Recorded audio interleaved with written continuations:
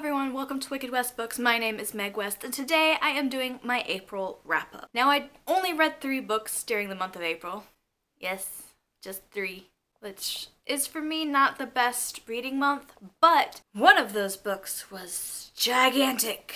Life happens sometimes, and sometimes you only read 3 books in a month period. What are you gonna do? So the first book that I read during the month of April was my buddy read with my husband, which was his choice this last month, and that book was Monster Hunter Nemesis by Larry Correia. Now, if you've been following, you know that he's been giving me choices, and I've been picking the books that are in this series until it gets over with the series. We're getting close to the end on that one, so woo! Well, close to caught up. There will be more books coming out. The Monster Hunter series by Larry Correia is an urban fantasy that has, a little bit different than any of the other ones I've read in that it's written by someone who really, really loves guns. So the characters in these books also really, really love their toys.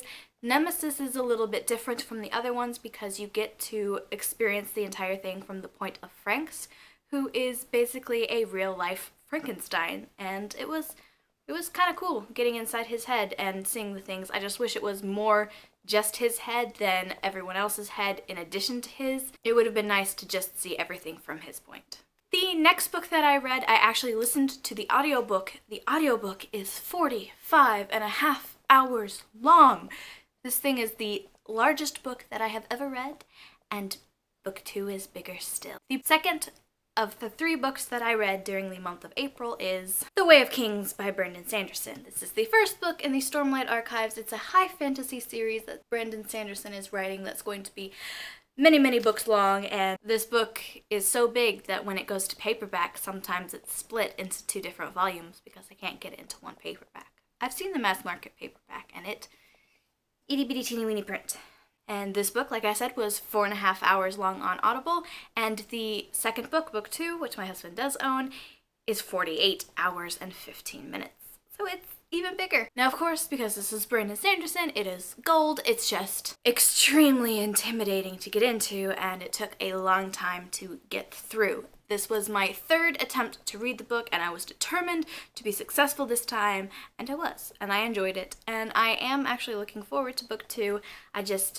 I need a break in between, and book 3 isn't out yet, so I'm not in too much of a hurry to continue into the series. So, really good. Great magic system, of course. Brandon Sanderson is known for his fantastic magic systems, and I will read book 2 and continue the series. I just need a little bit of a break. And then, after I read that ginormous book, I picked up a teeny tiny contemporary read. The Booksplosion book for the month of April was Geekerella by Ashley Poston. This is a Cinderella retelling during current times, and the Cinderella character is an absolute geek. If you want to know a lot more about this book, I did a spoiler-free review, which I will link down below in this description box if you want to check that out.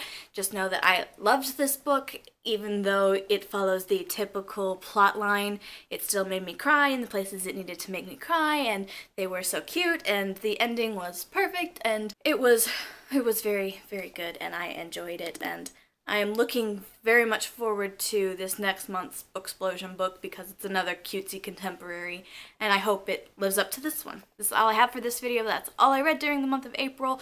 I will hopefully have a longer wrap-up for you next month, and next week I have a special video that I am going to actually just film tomorrow, and I'm going to work the entire week to do this project for you because I really want it to be great, and I know it's going to take a lot more editing than I normally put into my videos, so look forward to that. It's a video I feel needs to be made, and anyone else who is a fan of the Black Jewels series by Anne Bishop has basically told me that it's a great idea to make this video, so that's what's going to be happening next week. So yeah, that's all I had for this video. I hope you guys enjoyed it, and if you did, please give me a thumbs up, and feel free to subscribe to my channel if you have not done so already. I post videos every Thursday, or else I lose books.